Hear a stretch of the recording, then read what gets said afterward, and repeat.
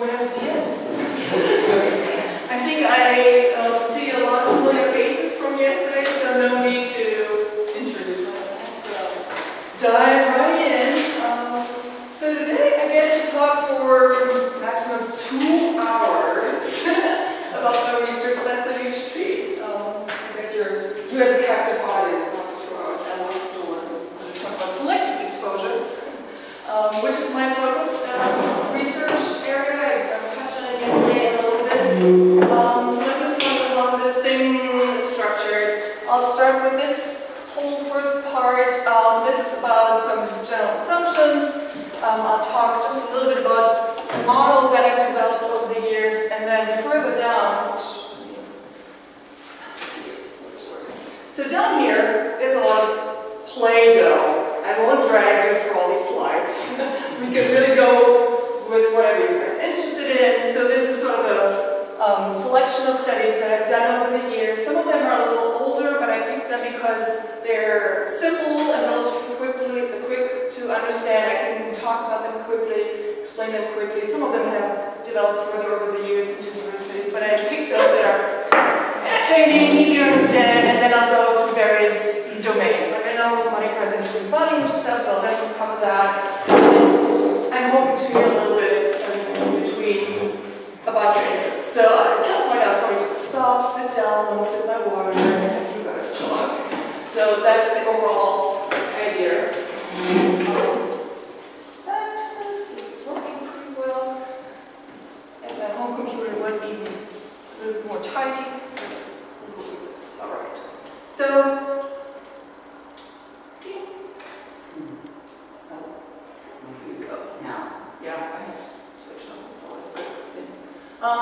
so the key premise of my research agenda, if you will, is that people attend messages in the media selectively. Hardly ever are you forced, like in this case now you're in this room, I'll force you to look at all this, but that's a very unusual circumstance. You get to choose from all these magazines that are out there. I don't know how many television channels, how many different songs you could download from the internet, all the online news and print news that are available. So almost always we are selecting from media messages. And this idea goes back to classic research. Oswald and his co-authors already noted a long time ago that exposure is always selective. But when you look at the research that's out there, and also in the journals that you see that we were sort of discussing yesterday, a lot of that work is using forced exposure designs. The experimental work, pretty much the entire body of work uses forced exposure, which is a very different situation. How do you feel when someone is forcing you to read an article you're not interested in the topic? You may have a very different sort of attitude or political stance. So the whole situation is, for me, totally different from what we do every day and how we are actually affected by media, because we get to select. We choose what influences us. So that is the key premise of my work. I want to see what's happening when people choose messages, what drives them to select these messages, and then in turn, how are they influenced by them. So let me give you a brief definition of selective exposure. Oftentimes you, I'm going to make you dizzy. Before I go to the definition I'll work with, let me just reference the definition that you oftentimes will see in other communication research. The idea that we prefer messages that align with our own attitudes. Political messages that reflect what we believe ourselves, that's what we prefer. But my definition is broader. That's just one context, if you will. So I have a broader approach to the term selective exposure. Any systematic bias in audience composition for a given medium or message. Let's say football. More men watch football than women overall. So that would be a bias in audience composition, or when you look at women's magazines, more women than men read those magazines. So there are all kinds of biases, if you will. I'm pretty sure there will be newspapers in Spain with a particular political stance, and those with maybe a right-wing orientation will be overrepresented in their audience. So these are all examples for systematic Another way of looking at selective exposure is a systematic bias in selected messages that diverges from the composition of what is accessible. For example, if you're looking at 8 news items on a website, you might be reading just one of them. You're ignoring 7 of them, or just check them out briefly and you read one of them in depth. That would be a bias, if you will, because you're not using 25 or 20% of your time for one and so forth. Oh, I have to do too much math this way. If you were to spread your time proportionally, there would be no bias in selective exposure, if you will, but almost always. I mean, we never spend equal amount of time to what is accessible to us. There will always be some sort of bias. And my interest is, why are you spending your time with that particular movie, that message, that radio channel, or whatever it is? It's across the board what I study. It seems like I lost the word messages, of accessible messages, but you know what I'm talking about. I just noticed that. So. Alright, so given this very broad approach to selective exposure, I've been using a lot of different theories over the years. So selective exposure is pretty much a dependent variable. It's a phenomenon. And then I draw on a lot of different theories to explain why we pick something, how we're influenced by it. I won't go through all these theories. I'm just trying to know. Okay, there's a lot of stuff that you can utilize to predict what people select and how they're influenced. So you'll hopefully remember theory. So here we go. And then in terms of methodology, there's a lot of different ways of measuring selective exposure. The approach that I have used most frequently is computerized tracking of what people select. The computer is a marvelous tool when it comes to tracking what people read, for how long. You can randomize the sequence in which things are shown and so forth. So it's a marvelous tool to track selective exposure. But I've also used videotaping, analog tracking. The classic approach is to have a specific device, a remote control that tracks when people watch, the channels they pick. If I get to it, I'll talk about showing book covers or video covers and ask people what you want to watch or read. So there's a million different ways of measuring this. And one thing that I want to bring home, you can measure selective exposure pretty easily. If you look at my work, oftentimes I've been using software, but you might as well do a much simpler thing. You can bring more material. Which of these two would you want to read? And have people pick one of the two. And have maybe more of those and just maybe take them. And it's very simple. I like to encourage people, hey, it's not that complicated, it's not rocket science, you don't have to have a program or what have you. So you can have all kinds of creative ways of measuring this. Alright. Questions or comments? Whenever you feel like, what? Just let me know.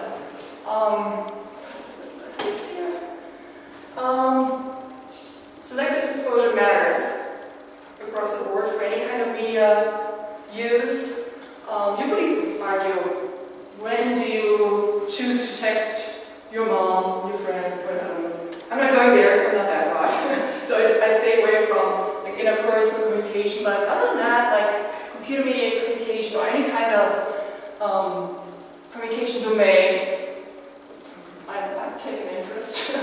Oftentimes driven by my students. I have a lot of students that come to me, hey, why don't we look at, let's say, science communication? Of course, you want to see why would people read about global warming or whatever it is. So you can apply or utilize this methodology in all these different domains. So that's where I was hoping you would also maybe feed me some new ideas, you know?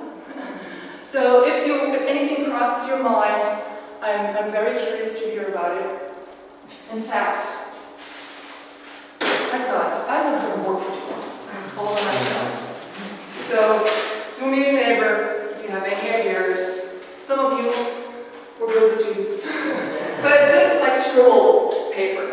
I would love to hear some of your ideas, so whatever comes to mind. Some stuff. The silk can help me out greatly. I also have some pencils. So whatever you feel like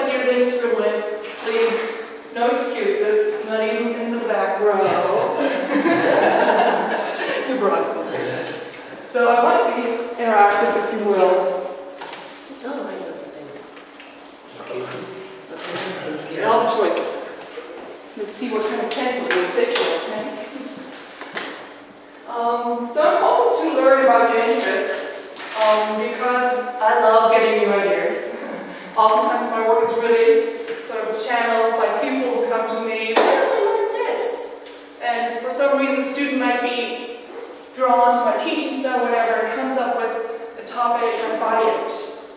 I never wanted to study body image, it's so depressing, but I had a student who was interested in it and absolutely wanted to do the study, so I ended up, I think I had like 3 or 4 studies on that, but it's of course fascinating and important, so I like to broaden and look at new things. So whatever you feel like could be studied with this methodology or sort of perspective, I'd be very curious to hear about it.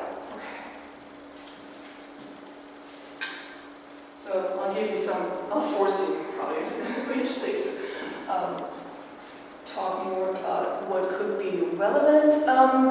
So as I go further down my outline here, I'll look at select studies that I've done in the various domains. Let me just highlight, I've had a lot of help over the years. So these are just some of my current or recent students. So I want to certainly note that they've been helping me a lot and have inspired me. She's a Texas Technology Sarge, maybe you'll run into her. And Laura is now in Connecticut. Benjamin Johnson is at Amsterdam, University of Amsterdam. And these are my current students. So they've been helping me a lot. And you will see more co-authors as I go through the various studies. So just want to highlight, I'm certainly not doing this all by myself. All this stuff. So, I want to give you maybe just a taste, if you will, of the model that I've developed based on the work over the years. I think I didn't really, somewhere here, sort of a summary of all these studies that I've done are published in a book that came out this year, and sort of the bottom line of the book is the model based on these studies, and I won't drag you through all the little boxes, just want to give you a taste of it, if you will, and talk about some key assumptions that inspire a lot of my current work based on this model. I like to think of media users as being very dynamic in the way they think about themselves. This is very much based on the psychological concept of the dynamic self.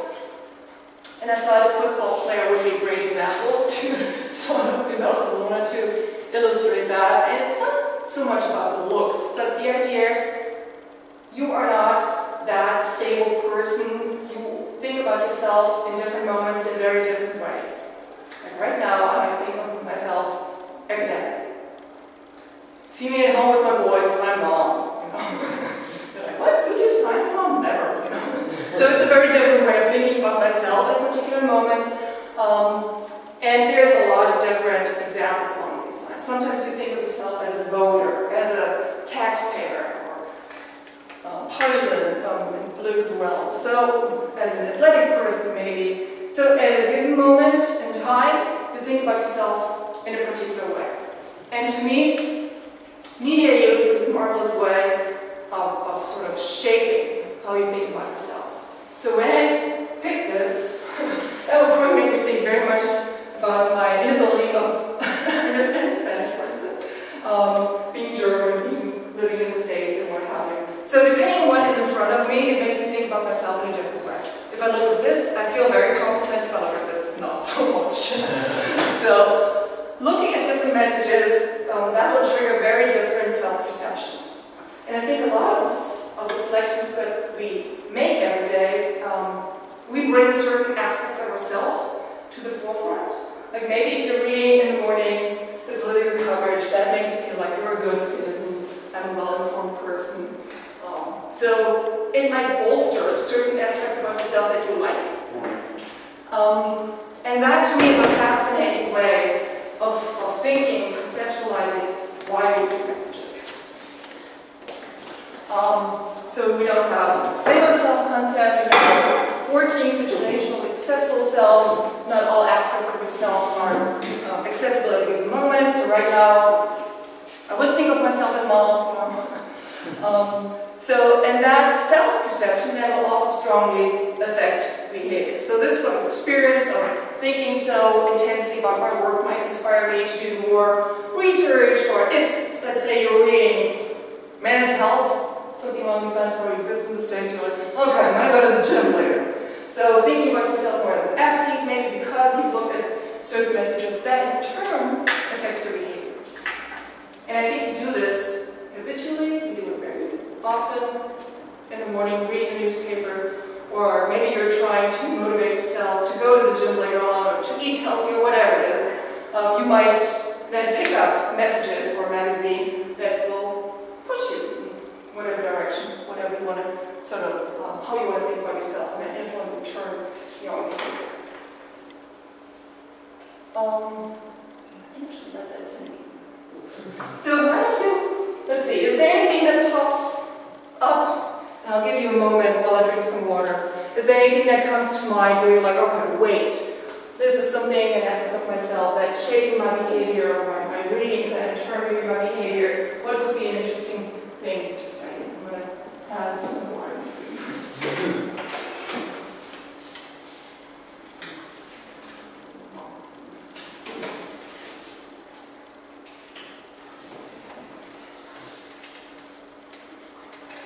Theories, I suppose you are thinking about when you, or Festinger, when you talk about dissonance, cognitive dissonance, Festinger and Lazarus.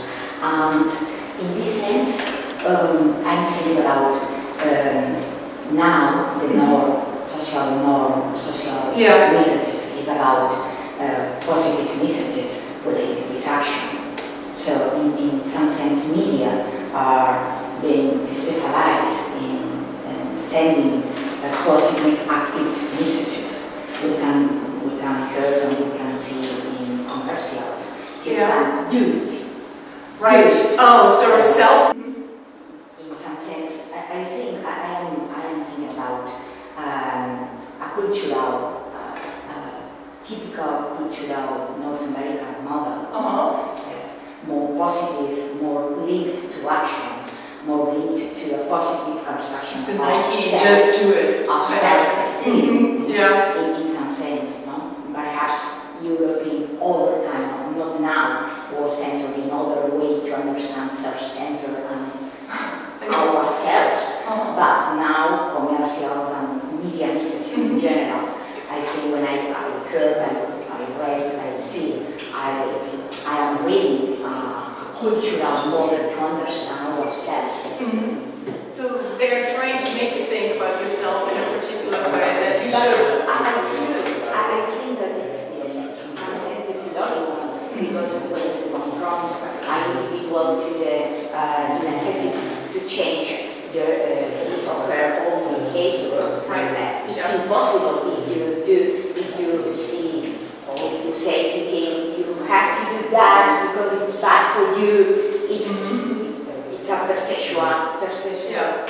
You want to inspire, you don't want to lecture, if you will. You want to tell people, you need to change, be a good boy or a good girl. You can do it so much better. In this sense, well, is a model, our Western model, to be a successful person, to be with empathy, with positive feelings about citizens and society and so on. Even though the way you talk about it, it sounds as if it's always a positive thing. Oftentimes you might, however, also reinforce things that make you feel good about yourself. Like, let's say, looking at the coverage about the refugee crisis, maybe. Oh, look at all these people helping refugees. I'll do the same, I'm such a good person. Or you might feel like, look at all these refugees, they have nothing to do here, it's all our money and our taxes, yada, yada, yada. So, sometimes you might bolster something not so great and positive. Like this is probably also, good morning, you want to feel good about yourself, and sometimes that can also mean thinking more negatively about others. I'm better than certain people. It's a group thing. Right. But, for example, in this case, I heard a couple of weeks ago, one sentence for me very interesting. It's not a case of solidarity. is a case of responsibility. For example, solidarity is to increase my positive feelings. Oh, I am a good citizen. It's a case of responsibility. So, well, yes. I think that's a whole different thing, yeah. But different people will probably have different ways of thinking about it. I should be doing that because I'm responsible, or because at the end of the day, I think we do a lot of things to feel good about ourselves. Yeah. So feeling responsible or expressing solidarity and all that, it all makes us feel better about ourselves, and it's a natural process. I think that's just how people are sort of functioning. It's not a bad thing. That's how we were probably set up. But in the other side, we are engaging in research about body image. On the other side, we have the opposite. The opposite image is that you feel very bad because you are not fit in this model. So, and you feel anger or no. Childhood, you feel guilty about that. Yeah. So the positive. I think I want to come back to that. Other thoughts, maybe? Yeah. My thought is, first, sorry for the delay. Unforgivable. Yeah, okay. So maybe you said something I missed, but now I'm trying to write a research project for the European Council, and it's focused on something called, I don't know if you know it, transhumanism. Yeah. So it has hard implications on the way we conceive ourselves, not just as individuals, but as society or as human beings, as beings, in fact. Yeah? You can go, if you are here or today or tomorrow, you can go to the CCCB, the Center for Contemporary Culture in Barcelona, and there's an exposition about more humans. Yeah? So transhumanism is that the non-biologically enhancement of human beings. Yeah. So it's not related to values, but it's related, in fact, to this metaphor that is being used continuously as a human being, as a machine or a computer. Yeah. So I don't know whether you have analyzed it or not, but it has hard implications on the way we think about ourselves. We think about ourselves. I'm not talking about myself. Yeah. Not talking about you, or not talking about anyone in particular. If you compare ourselves with computers, then we might think about ourselves in a different way. It's a long story. This metaphor has been used for centuries almost, from the beginning of the Industrial Revolution, the man as a machine, to the information revolution as the man as a computer. Yeah. So I think it's a little bit weird, and I understand your expression. Comparing yourself with a computer, but I mean, there's the CAS model. I don't know if you're familiar with the CAS model that comes out of Stanford that interact with machines as if they are people.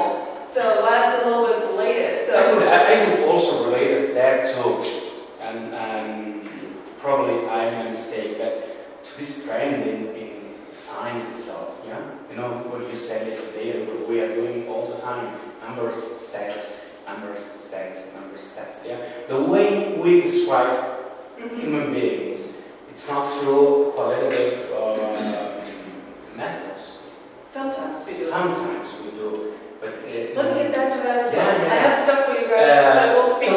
In my opinion, it's a trend that we can appeal to everyone is talking right now about the possibility that we can be non-biologically enhanced in 20 years. Yeah? I know, I don't believe in that. So it's not me. Just asking how it could what affect or impact in the... Maybe I can come up with a connection here. It makes me think of the fact that we all have these apps now. Right now, Emma has she counts the steps that she's walked per day. So she's thinking about herself as a walker in numerical terms, if you will. And we all, I mean, how many emails did I get today? How many friends do I have on Facebook? We think of ourselves oftentimes in numerical ways, and that reminds me a little bit. Not just that, but in regarding the selective exposure, you know that it's difficult to concentrate the content today, any content. Right. Just your content, your message, probably in 20 minutes I will be thinking about something else and we will be talking about, I don't know, no, it happens the same. It happens the same to us, to all of us. So we are more and more behaving, not just as we used to behave in the past, as pure information computing machines, but it's just a proposition. It's one way. I would like you to solve it, not, yeah? So, I don't know whether you have think about that when you have been analyzing selective exposure, because the exposure is something that probably may change the word itself, yeah, because it's so dynamic. It is extremely dynamic. Yeah. It can be applied to pretty much any content, but with the computerized perception or the numeric perception of ourselves or other people, I think you do see that already, that all these apps that we're using to track all kinds of things, like how many satiations do you have now, how many calories have you consumed so far, blah, blah. So there's a lot of, the computer helps us think about ourselves in a lot of numeric ways, if you will. And then again, also qualitative, like all these images that we're taking, all these pictures that we're taking, and I might look at my phone, I have on my phone a picture of whatever, and it makes me think about a certain experience, and it brings that back to the forefront, and makes me maybe think about vacation in Germany and me being German, or whatever is on my phone or on your phone. So Facebook itself is a huge, like, okay, how would I like to think about myself and have others think about myself? And I selectively will put things. It could be numbers or it could be qualitative information, I think. All right. Let's just see where we're going with more of this. So the model includes some propositions, and my plan at least is, I don't know how much detail we'll put into all these steps, but my idea is that those propositions will then be illustrated with studies in the various fields, and I might skip the one or the other study based on what I've heard about your interest. So one proposition is that a lot of our habitual media use serves to increase coherence and positivity of our self-concept. Coherence, let me start with coherence and I'll go to position number 2 later. So the idea, first of all, is habitual media use oftentimes serves to just increase coherence. Going back to the idea, our self-perception is very dynamic. You want to have some coherence, you want to think about yourself in a particular stable way, but it's not a given. So we do a lot habitually to stabilize how we think about ourselves. And one, like the classic application that context is confirmation bias along the lines of political messages. And that's a study that we did before the 2008 presidential election. Let me illustrate how those studies might work, and I've done follow-up work. So you would see 8 articles, and there's always 2 articles on the same topic. So let's say you want to have personalized health coverage. People are in favor of, I pay for my own insurance, so I'm responsible for what I'm doing. I don't want to pay for all these slackers who don't make enough money. Or on the other hand, you might want to have like, Spanish model, universal health care, everybody has access. So depending on your political attitude, and it's a contentious issue in the United States, you would go here and read that, spend more time reading that, or go here if you're more of the right-wing orientation. So we would then track what people read, and we would before and after measure their attitudes. So I would just show you, do you oppose or support stricter gun control? And then if you support stricter gun control, this would be dissonant for you, because this is saying guns are great, we need guns. Or if you're thinking you don't want to have stricter gun control, guns kills kids, that would be dissonant. It would contradict your view. So depending on your attitudes and what you pick, that exposure, that selective exposure would be categorized as consonant or dissonant. And then the more time you spend with selective exposure to consonant messages, the greater bigger will be, or you will see an increase in the accessibility of these attitudes. So those attitudes will be reinforced. You're reading about guns are great, if that's what you believe.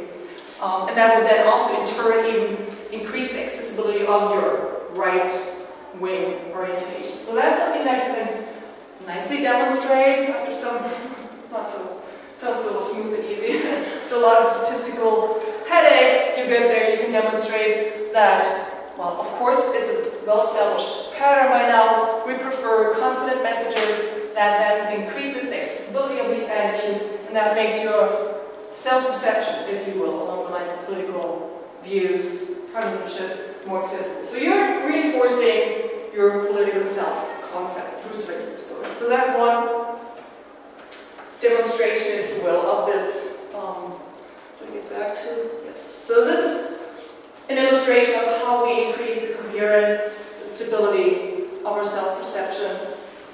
So political is one example. Now, gender identity is another big one. A big nod in that. We had a little discussion about it over dinner also. So, a lot of these magazines, for instance, that I was looking at yesterday at the whatever, there's a lot of those women's magazines, and the guys will read sports magazines, I suppose. So, we wanted to see how that then affects the selective reading of magazines, how that affects their gender conformity. It's almost a given. When we read women's magazines, guys will read computer game stuff, business magazines, Sports Illustrated and all that. That's sort of a dog thing to study, and we found it like a huge, very, very clear pattern. It's amazing. So we wanted to go beyond that and see how it affects people. And if this is working, no, of course not. Let's see. Yeah. So just make it a little, I just wanted to make it a little bit more vivid. Something happened. Well, they're not talking. It's just an illustration how you can relatively easily study selective exposure. So this guy is doing what we all do every day. He picks something, spends some time reading, and this is a very easy way of studying selective exposure. It's pretty much like doing this. And whatever you're so interested in, you could line up in front of people and just tape it, and then what we use is videos, segmenting software to cut it into intervals and have people code it. It's not rocket science, but it's a beautiful way of tracking what's going on, what people spend their time with. So here we have, is it Sports Illustrated? The resolution is not great. It's really just to track what people do. It's not to demonstrate how beautiful these magazines are, obviously. And here were all the women's magazines. So just a little demonstration of how you can track selective exposure. And this is collaborating with me. And then, of course, we were interested in how that affects and how people think about themselves. So, first of all, we saw that biological sex will, of course, predict whether you think of yourself as more feminine or masculine. And then both these things actually influence what you choose, how much time you spend with women's magazines, with relatively neutral Time magazine Newsweek, or whether you end up reading Sports Illustrated. And that in turn then affects your gender conformity post-selective exposure. We used the then sexual inventory, which has terms that are associated with femininity and masculinity. So again, this is an additional illustration of how we increase our self-perception, how the coherence, not just political self-perception. It's another way of thinking about how we increase the stability of how we think of ourselves. Something as mundane as reading magazines will very much shape how you think about yourself and how you interact with others, what you perceive as norms. Alright, all that about coherence so far. Now let me talk a little bit about positivity also. This is so far just increasing stability or coherence, if you will, but oftentimes, as I touched on briefly, we want to feel great about ourselves. And one way of doing that is social identity theory approach was used for this study, is to look at different portrayals of people in magazines or news media. So we used portrayals of people, of African Americans and white or Caucasian Americans. You would have two distractors, but then we would have positive articles about white individuals. Is it a positive one? No. This is a negative one, obviously. He loses his job. So you have a negative news item about a white guy, and then you have a positive news item about a white guy, a positive article about a black woman, and so forth. So we would vary the race of the portrayed individuals and the context, whether it was positive or negative.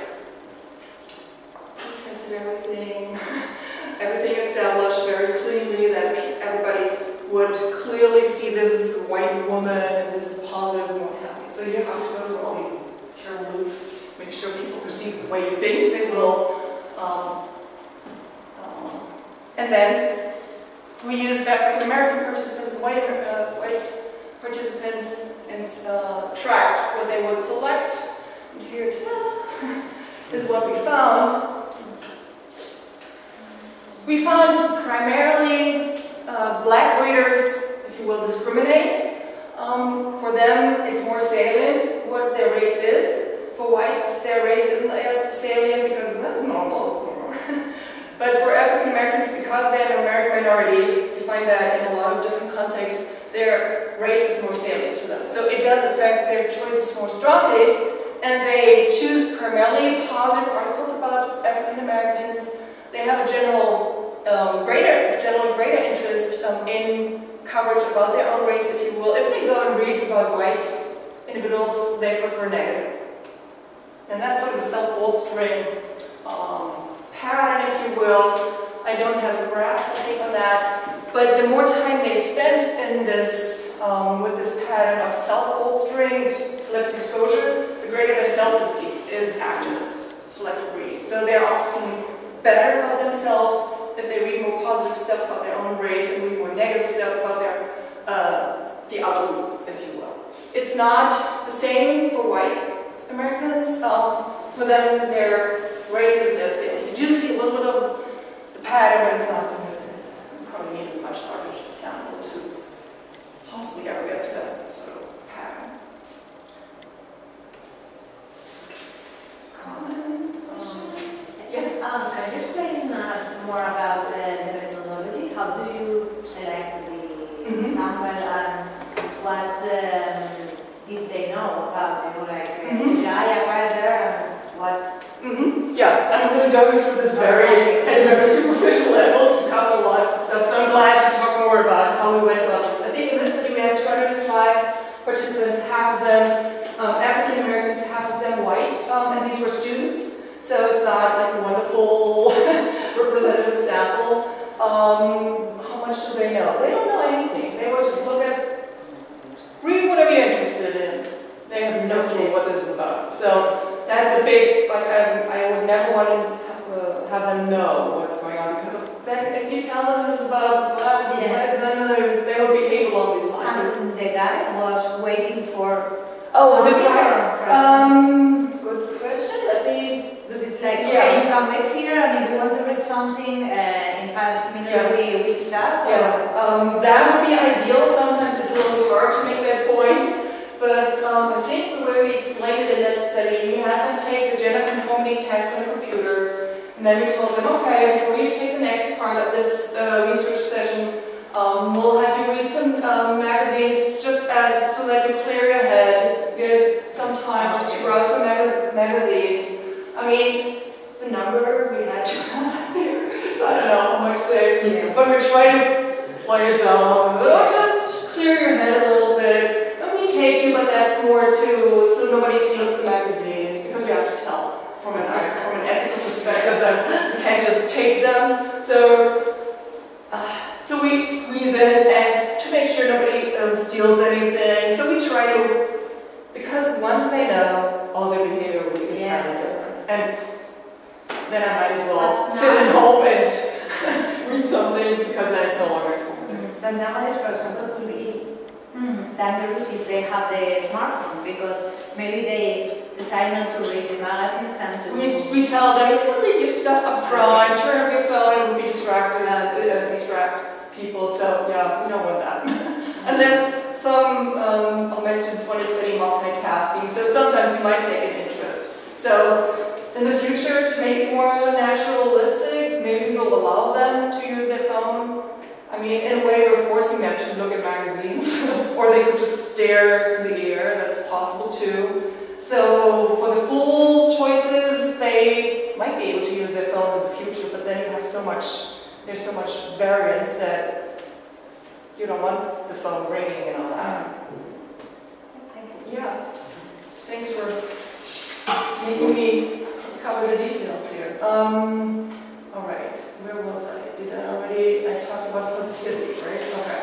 So take home point, if you will. So far, we use a lot of visual media use, a lot of media use that we're engaging in. Helps us to feel, to create stability, but also to feel good about ourselves. Now, a huge part of my work also looks at how we manage our affect and adapt to situational requirements. Let me tell you a little bit about sort of the roots of that. When I started with selective exposure, I looked very much at mood management. So let me take you back to something that I did a long time ago, but it is a nice illustration of how we use media to also regulate our affect. It's not just how we think about ourselves, even though that and affect often plays together, but often we also just want to influence our own mood states. What we did, I should first tell you, in this study, we placed people in a good mood, in a neutral mood, or in a negative mood. How do we do that? We show them, we give them a test. This is an important test of your ability to recognize facial expressions, which is a very important skill. And then they see images of facial expressions, depending on the experimental group. Wrong, wrong, wrong, wrong, wrong. Or, great, perfect, you're really awesome at recognizing emotional expressions. So you put them in different emotional states, and then you allow them to regulate their mood through media. So let's just say you just took a test, or you just got an exam back, and you got a terrible grade, if you will, or you got a good grade. So that's sort of what this is mimicking, but we want to make sure that they bring a certain affect to it, and you can see this was still done when I was in Germany. We wanted to see, do people use more information?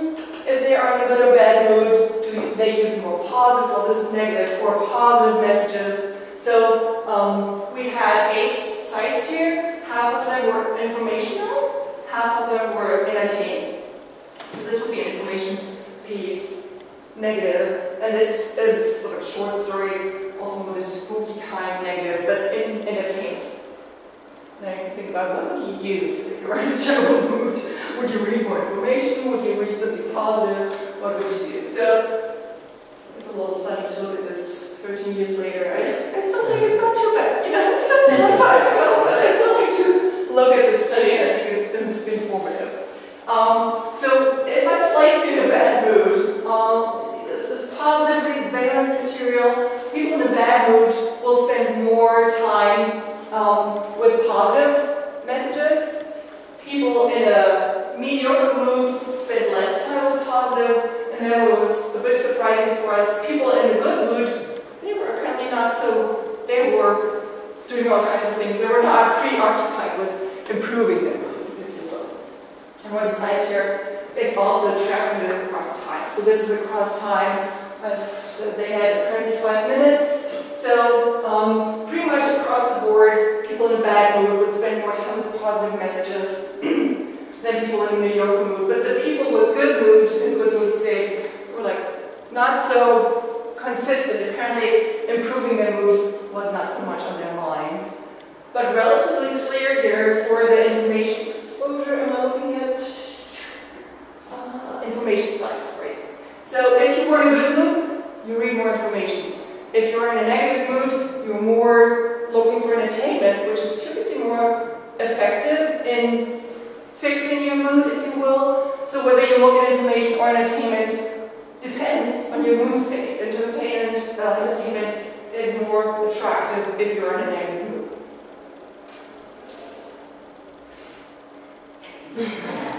Yes? Silvia, how did you measure their mood? Just by looking at observation or? We place them in these different, like if I give you a test and then you fill out a piece of paper, write long responses, and then depending. No. So, well, I would give you a terrible test feedback if I wanted to put you in a bad mood. As simple as that. You get ethical approval. We debrief them later on. They learn. This was all bogus, but it's very effective. I did this as a postdoc. I did a similar thing. You see them like, oh, they are sinking a little bit in front of the computer. It is effective. You're being told your emotional regulation skills stink. So it's more drastic than a lot of them. But then again, let's say on Facebook, somebody tells you, well, this was stupid what you just did. There's all kinds of instances in everyday life that might put you in a negative mood. And we just manipulate that mentally so that we can cleanly show how it affects what people choose. Of course, there's all kinds of how ecologically valid is it? Does it reflect what's really going on in the real world? It's a representation, I guess. So far, so good? Question? I have no idea when did I start? 9:30. I've done a lot of crap. So this is one demonstration of how moods and affect influence what we pick. And often we not only want to improve our mood, we might also anticipate something that will happen maybe in 30 minutes or in an hour. Maybe in an hour you have an important meeting, you're sitting in your office, okay, I want to get a raise from my boss. I need to be really firm when I get into this office, or whatever it is, whatever you're anticipating that you'll need to do. So that's sort of behavior regulation. You want to maybe put yourself in a particular mood. Let me show you how we're looking at that sometimes you use the media to prepare yourself to do something. So in this study, when you see a little bit of this is what people would get, either terrible feedback for their mood, or well, for their emotional recognition task. This is, I think, the negative. Yeah, in this study, they all got negative. And then the supervisor would also supposedly send a note, this is a terrible performance, I've never seen worse results, something like that. So it would provoke them on top of that. You did poorly, and this is awful. So you get a personal message. And then what is interesting about this study, half of those in the study were told, after you completed the session, you get to evaluate the supervisor. So you get to retaliate. So you're being provoked pretty drastically, but then you also learn, hey, I get to evaluate this person, I can let them know how terrible this is. And the other half of the sample did not anticipate that. They would just go, okay, great, thank you, and probably be angry. So we manipulated their anticipation of being able to retaliate or not. So let's just say you got this terrible feedback and terrible message. And then we said, okay, now we're getting to study 2 of the session. Please just browse these news articles, read whatever you find interesting. Half of them have tweeted, half of them were very negative news items, half of them were positive. What would you read? And somebody just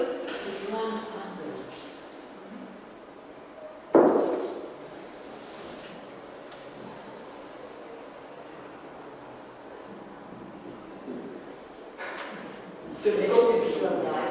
Huh? Would you read negative or positive news if you're being told I need to retaliate a little bit? If I am angry, If you're angry? I select negative and aggressive messages To keep me angry. You want to sustain your anger.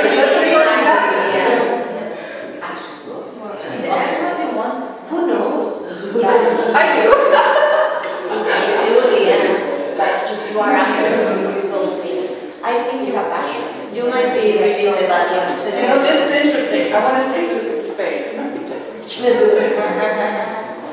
regulation would be different here. Yeah. Totally. So this is very interesting to me. No, maybe it's a cultural bias. Yes, I would think so.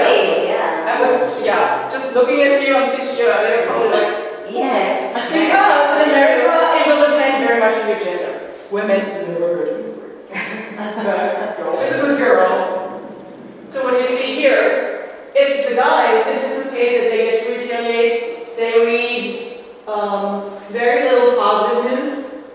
The women, if they are being told you get to retaliate, they read positive news. They want to be good girls. Okay. The guys want to sustain their anger and let the guy have it. So we are masculines. Yeah, women. Or maybe I make you think too hard. I don't know. It could be the cultural context. Then you're also academics. You're not, you know? I don't know. Plus, I make you think about it. Who knows what you would do if We you are just... not a good sample. No, we are biased. So, and I think there will be a cultural difference. I mean, in America, women are not supposed to be angry. Everything's okay. Always good. Everything's fine. It's stupid, you know. If you're sometimes you need to tell the person that this was not okay. But women are not, in a way, they're not.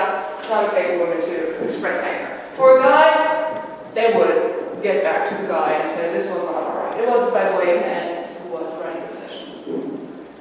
But yeah, I think the bottom line of this is we use media also to regulate our own mood states. Depending on what we anticipate, what we need to do next, we will use, I mean, if you are getting ready to work out or go to class and teach, you might be, you know, I was thinking about these results. Probably in gender situation, women don't feel anger. After when you receive the result, it's the worst result I have never seen. And it might be different that emotional recognition is also... Perhaps in gender situation, women feel guilty. And you feel guilty is a typical gender feeling, society. Yeah, and also because we use an emotional recognition test, as a woman you're supposed to be perfect at recognizing others' emotions. So there's another... Anger is more masculine. Yes. Yes. So there's different things that play into what is going on, I think. But I think the bottom line here, what I'm trying to claim here, we use media selectively to prepare ourselves. Depending on what we think we need to do next, what is the norm that I need to, what do I want to accomplish? So the media help us maybe to sustain anger or to dissipate anger, depending on what we think we need to do. And it could be all kinds of requirements or situations and moods.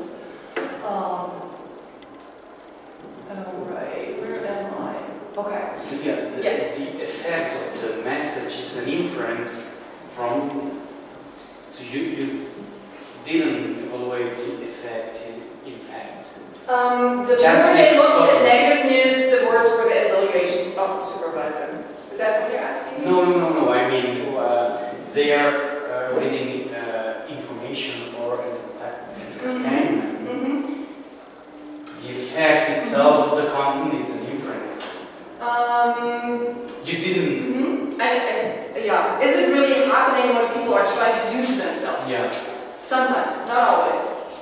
Mood management, as it was originally proposed, also claims it does not always work what we are trying to do to ourselves, because those messages might then bring other thoughts up and all that. So maybe it works, maybe it doesn't. But the more time they spend with negative news, the more negatively they evaluate the person. So in that case, more negative news helps you to sustain your anger, I guess. So it worked the way we are interpreting it. But you're right, there's an interpretation. Like, I know if you take the qualitative approach, you would ask people, how does it make you feel, and all that. We are making an inference, and also, depending on whether you believe that people have access to what's going on in their emotional responses, yeah, you need to go about it with self-reports or just make those inferences. But yeah, you're right in the money.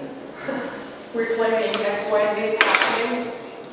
Alright, so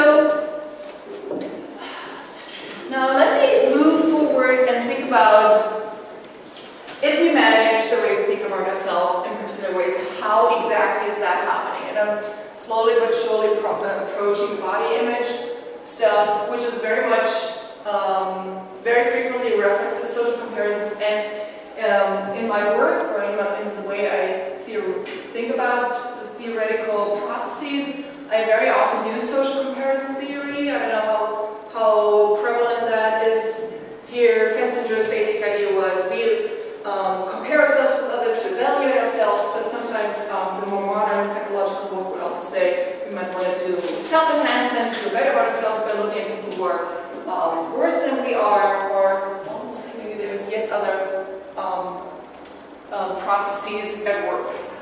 So taking this whole mood management line of work further, how do we use things like Facebook to improve our moods? People, at least in the States, spend a lot of, oh gee, you just reminded me of that thing. In the United States, spend a lot of time with Facebook, and we were interested in how does mood management play into that? Do we use social networking sites? Just like, yeah, sure, to manage our moods. And I think social comparison is the perfect theoretical framework to conceptualize what is going on. Do you want to read how awesome your friends are doing, everybody's getting a raise, and I don't know what. So this was sort of what we were interested in. How does this mood management and social comparison play into this? So we did the same thing. We put them in a terrible mood or a good mood, so you know all that already. And then the male participants would look at this, if you will, fake social networking site, and would look at all male profiles. We wanted to have similarity in the social comparison process. And then, I hope you can infer what we manipulated. Attractiveness, hotness rating, career success. We had a lot of fun. So here, for instance, you have someone doing poorly in career terms, doing poorly in romantic terms. This guy is doing great in romantic terms, but not so great financially, so let's see. This guy has it all. So what do you want to rate if you were just told? Let's see. Let's see, maybe I get more insights into cultural differences. Huh? What's the difference between Kenneth and Glenn? Kenneth and Glenn? Yes. Number of friends. Yeah, they're the same. They represent the same. Yeah. So I think they had 2 minutes. So let's just say, if you want to read about positive, like people would have it all, you would first read this, and then you could also read this here. So we pretend there's different things out there, but these really represent the same. So you're right, this is representing career and romantic success. So what are you reading? Silvia, I need to leave because I have class now. Thank you, it's been very interesting. I'm sorry. See you later. See you. Probably I've seen other titles, but it could be different. If there are, for example, there are men, it could be different if there were women. They would always look at same gender portrayals, so we took gender out of this equation. So as a guy, you would see this. You would see, I don't know, Missy, Melissa, and Mary, and Susie, and I don't know what. So we took that out. And we had the friends who were pretty much the same. So let me show you what we found.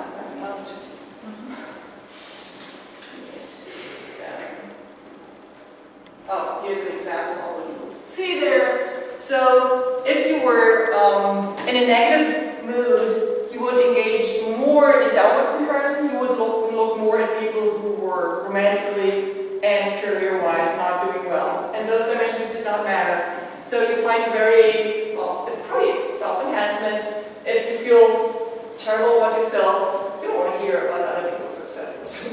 So that's a very simple demonstration that in a positive mood, you do spend more time with upward social comparison, people who have it all. Now, interestingly enough, generally people spend more time with positive.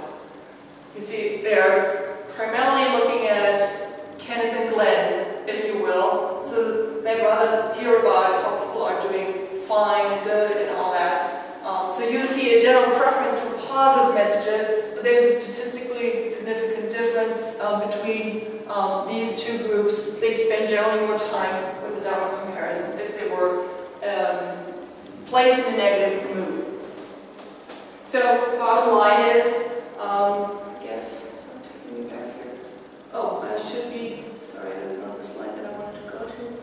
So the idea here is that I'm trying not to look at the processes that aren't working. Priming is one, but social comparison to me is a very important process of how mass media make us think about ourselves in certain ways, how they affect our moods, and how we selectively attend those.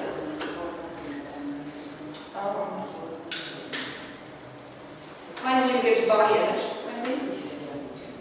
So do we always do this? Do we always want to? How does it work then? Monica needs to. Why would we look at all these perfect models? Why would we ever look at all these magazines with people who look perfect, have a model body, make a lot of money? Why in the world would we ever do that to ourselves?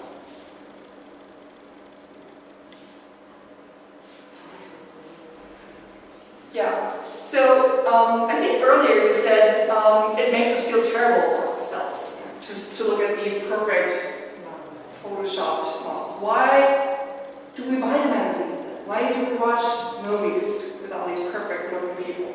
That's a big paradox, isn't it?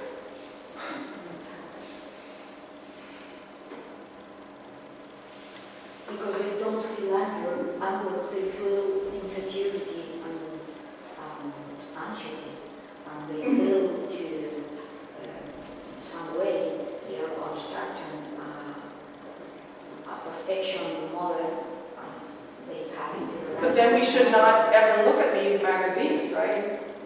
They don't. But who's selling these magazines? Why are we still then? I mean, somebody needs to be buying those magazines, right? I think the industry would respond pretty quickly to.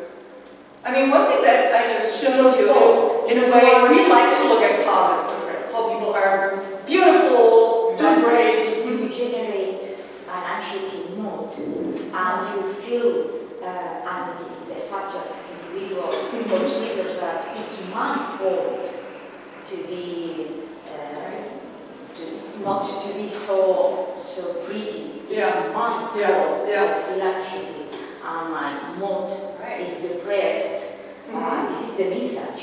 It's your problem. Anybody can look like that. Why don't you look so perfect? Still paradox why we're buying these magazines, right? Because people want to compare ourselves. To compare ourselves? And they will find them. That's true. I don't know about magazines here, but People magazine the States, look at her ugly outfit, or look at how fat she looks in that particular picture. That's that. Sometimes they allow us to do, I'm still not downward comparison, but make fun of people. And also, other possibilities that there are cross messages.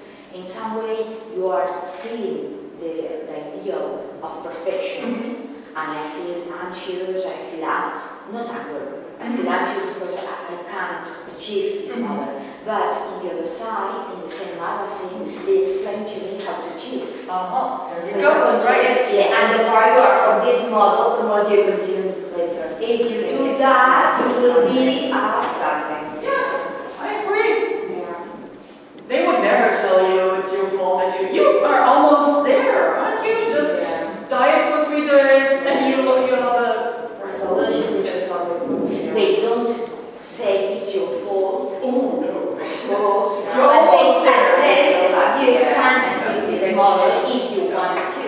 Yeah. Now let me tell you how I'm getting to. I was jumping through the study then. So you do see a lot of those images. So what we did is we had a magazine on a computer. The magazine would show ads like that for the women. Half of the ads were normal people where the body was out of focus. So you would have, I don't know, a banking ad, and half of the ads looked like this, like pretty, super body, what have you. And depending on the gender, you would, so Louise would see this, Emma would see this, right? And then we had 2 experimental groups. We had 2 experimental groups. Half of the experimental experimental sample would get messages like this. So the editorial context was just 2 minutes away or 1 workout away from perfection, and the other half of the sample got messages that had nothing to do with body image.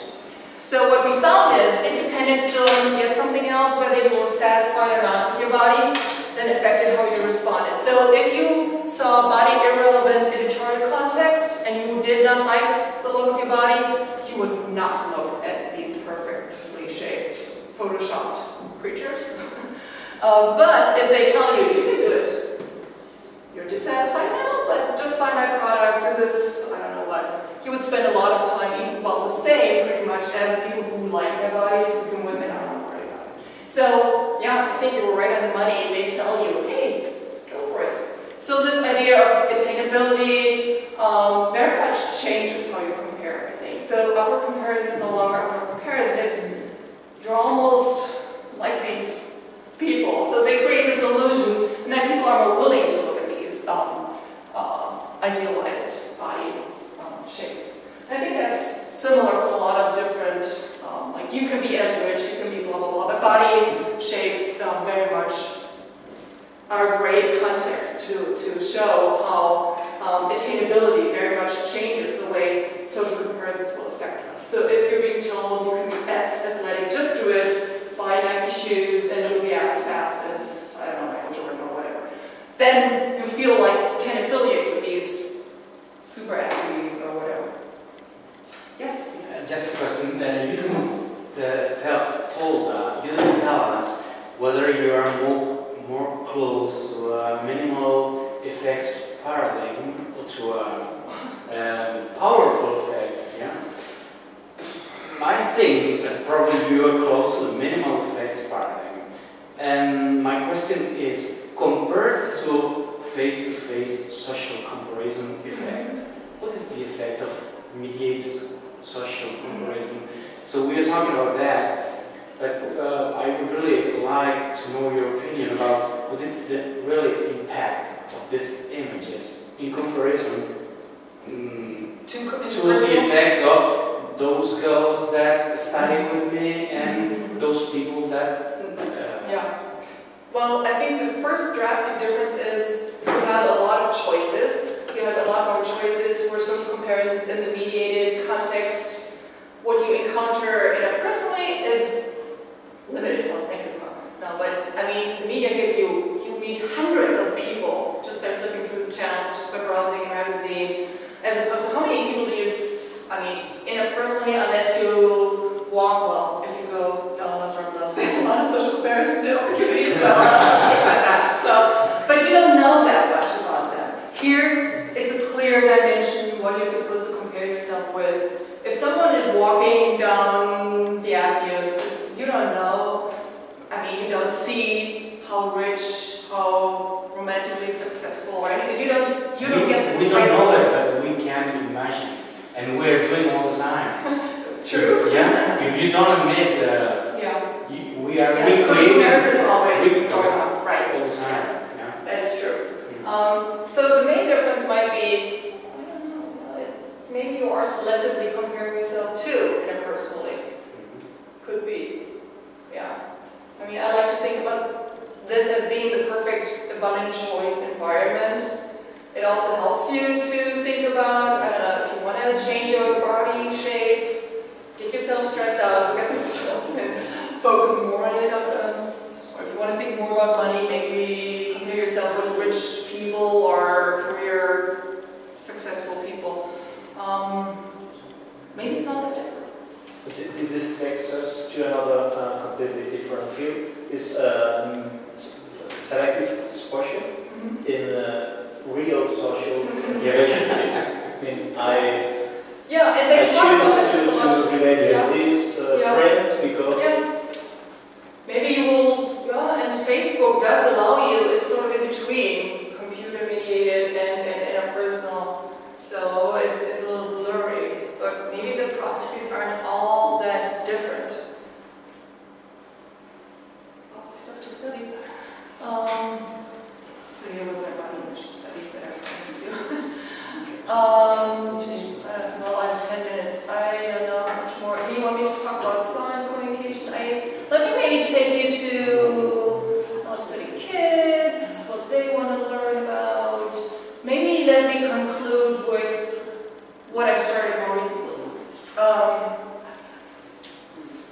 what we've been looking at so far, these were experiments that last 10 minutes, 15 minutes. That's not what we do. This is not the sort of media impact that you're faced with as you spend maybe a week or well, every day with media. So what we were interested in is, or what I'm doing more and more now, is what's happening over a longer period of time. Let's go beyond 15, 20 minutes because this accumulates. These effects accumulate over days and weeks, over our lives, if you will. So I want to get a little bit, a glimpse at least, at these processes. I can never study that easily across a very long time span, but what we're doing here, we did a prolonged selective exposure study, which means for 4 days, if you are in our sample, you would get to choose from magazines. So, I don't know how much this is sort of neutral, and here we had career women portrayals, we had only women in this study, or parenting portrayals, or the beauty stuff. And we wanted to see if you have a certain focus in how you think about yourself, would you keep reinforcing that through those selective media exposure sessions, and how does that affect you then in cumulative fashion? So this is taking it sort of to the next level, go beyond just 5 minutes or what, you know, because this is happening all the time, and it's probably affecting how we plan our lives, how we think about our relationships, what career decisions we make. All this is probably channeled, fostered by all the little messages that we consume every day and that we select every day. So we wanted to get a glimpse of that. So that's sort of the latest that we're getting into. Let me just make sure, because that's a very different and complicated design. So I would invite participants, they fill out a questionnaire, how important being a parent is to them in the future, how important being a romantic partner is to them now and in the future, and having a career, how important is that to them in the future. And then a few days later, we invite them to take the study. For 4 days, they get to make these choices. I think every day they would make 4 choices and read magazine pages, I think 20 each day, which is still small. It sounds little. If you can demonstrate effects with just a few pages of magazine exposure, I said, I'm going to be blown away. This has cost me so much money, but I want to know if this works.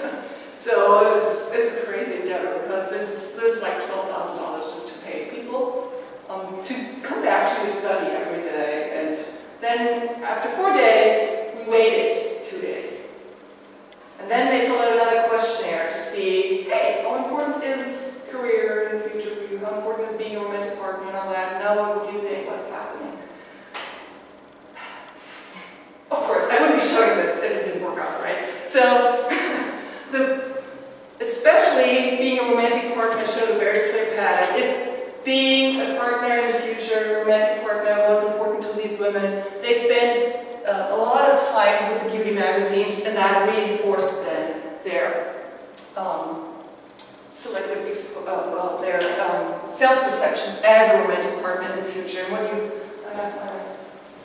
I'm not sure that I can show this, because the real interesting stuff is in the fine print. So what you can demonstrate with mediation analyses is that this works through this. There is a mediated pattern. I have to read my own fine print. The more important it is for you to be a romantic partner in the future, the more you read the beauty portrayals, and that in turn makes it more important for you. So you're reinforcing that. It's not rocket science, it might be obvious, but demonstrating we do this to ourselves. We shape what we think about ourselves, and we do it with those messages that are so polished and very much designed to represent these values. And I think that's what you studied then as well, what values are represented in the media, and we utilize them to reinforce certain values in ourselves. And I think I'll leave it at that to allow some time for questions. Ta-da!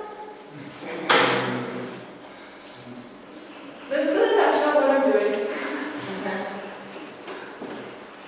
Yeah, you got, I mean, the whole, it was interesting to look at you thinking about the anger and how anger regulation might be different in Spain. I could totally see that.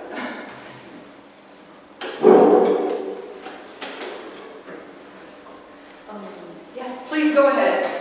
Well, about the first proposition, this self-concept, I would like to explain you my research. Yes.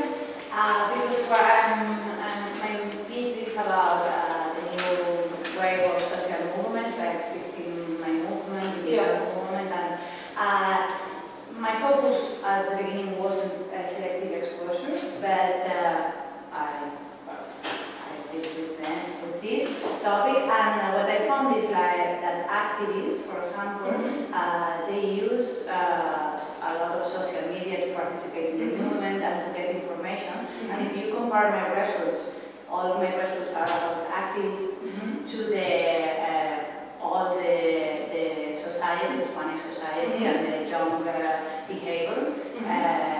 You can find that the results are really similar. So then I begin to ask me, okay, what is the difference? Why do certain people do this and why do certain people not engage it? Or what do you mean with difference? Yeah, what I mean is like, okay, activists used to have different information behavior, but nowadays it's like similar. You know, it's like social media is a characteristic itself of being an activist. They use social media, but it's the same as the whole society.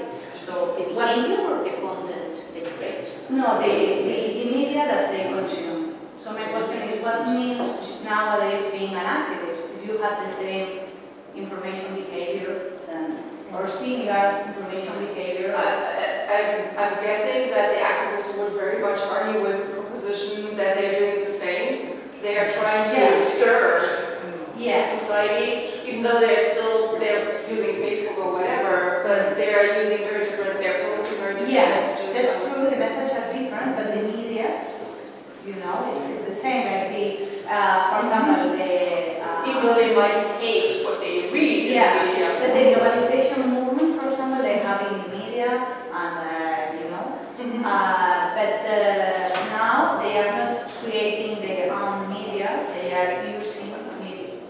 So why would they use the same media as other people if they totally disagree what these... Yeah, like if it's a characteristic, you know, like it's something that identify an activist. So now maybe it's like, okay, the self-concept. Yes, maybe I can speak to that maybe with the parallel example. So it reminds me of the study that we did. We were trying to make sense of when do Americans ever read messages that criticize their own country. So Never. They do. Interestingly enough, we're surprised. So sometimes you want to feel different from the rest of the society, and I think that's probably very much true for activists. So they would probably read messages in the mass media that are at least a little critical, or they might, when they read it, distance themselves from these messages. Like what I showed you a little while ago. If the women read career portrayals, often they will distance themselves from these. So you can read those messages, but the way you compare is contrasting. It's not affiliating. So the processes can be just the opposite of what most people maybe do.